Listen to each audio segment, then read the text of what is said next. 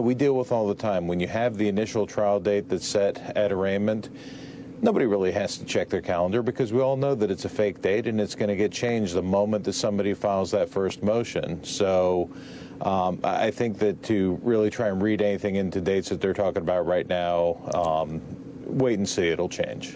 Let me ask you about Rudy Giuliani. He turned himself in yesterday. We have his mugshot we can put on the screen.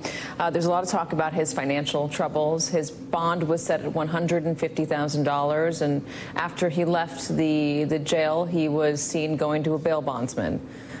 Finances for Rudy Giuliani, what can you tell us about how hard it might be for him to find adequate representation?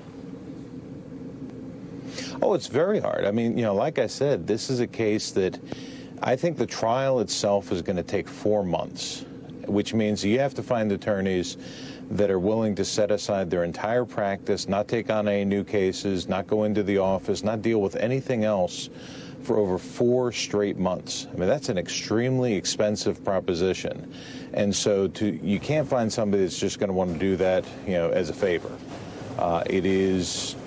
It's the kind of thing that could kill your practice. So, it's going to cost a lot of money for every single one of these defendants. And I think Fani Willis knows that. I mean, that's something the prosecutors often do, is they bring a case that bleeds you dry and puts you into a position where you have to plead guilty.